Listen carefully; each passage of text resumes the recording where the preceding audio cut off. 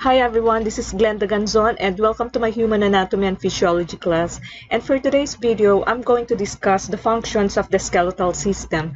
So stay tuned.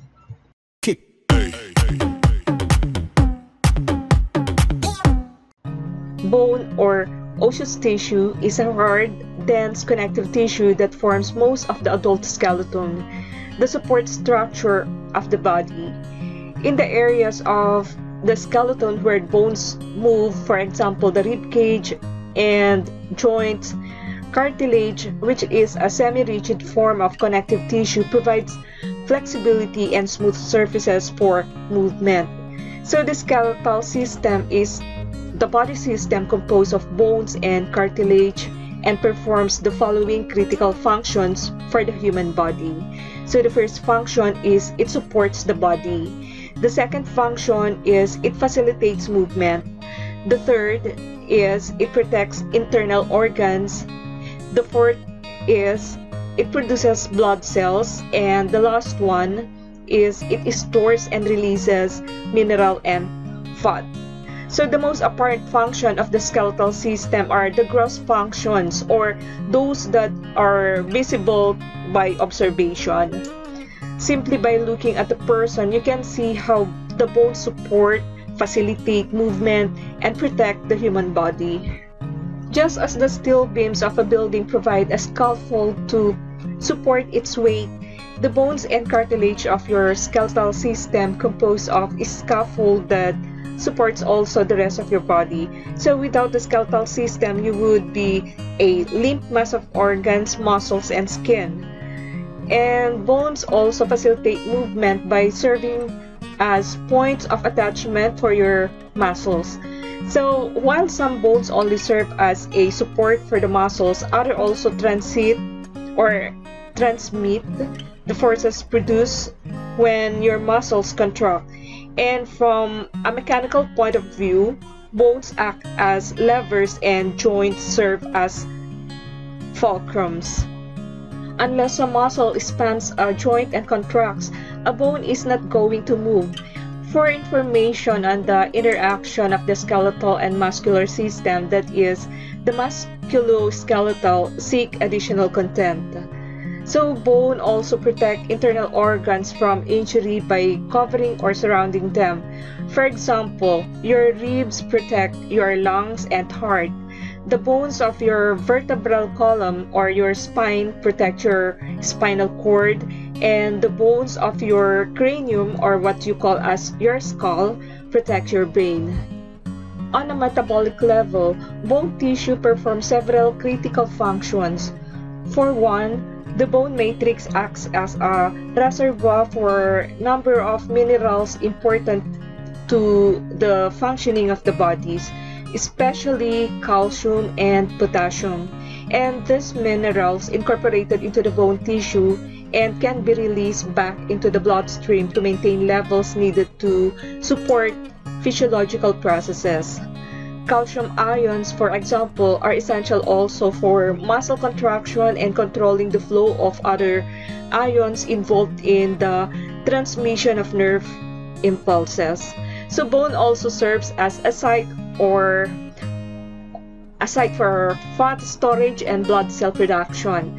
The softer connective tissue that fills the interior of the most bone is referred to as the bone marrow. There are also two types of bone marrow, the yellow marrow and the red marrow. So what is a yellow marrow? Yellow marrow contains adipose tissue. The triglycerides is stored in the adipocytes of the tissue and can serve as a source of energy. How about the red marrow? The red marrow is where the hematopoiesis, which is the production of blood cells, takes place, and red blood cells, white blood cells, and platelets are all produced in the red marrow. So in addition to our main topic, which is the functions of the skeletal system, let me just add this to you. So what is the doctor for the skeletal problem? It is an orthopedist. So what is an orthopedist? An orthopedist is a doctor who specializes in diagnosing and treating disorders and injuries related to the musculoskeletal system.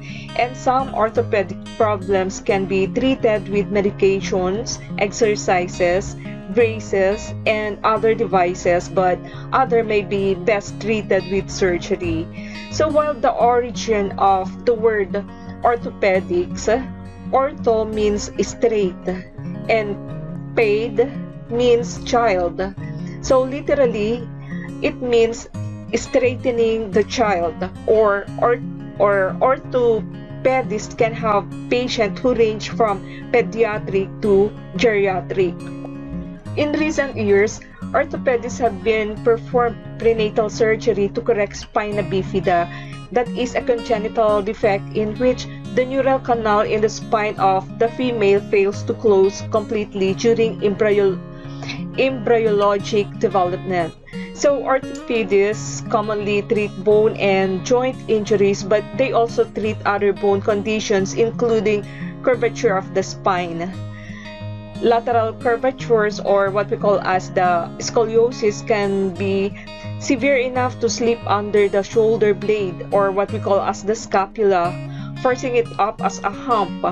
So spinal curvatures can also be excessive dorsoventrally, or what we call as kyphosis, causing a hunchback and thoracic compression. So these curvatures often appear in pre-teens as a result of poor posture, abnormal growth, or intermediate causes.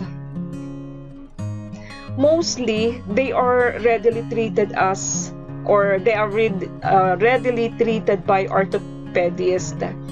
As people age, accumulated spinal column injuries and diseases like osteoporosis can also lead to curvatures of the spine.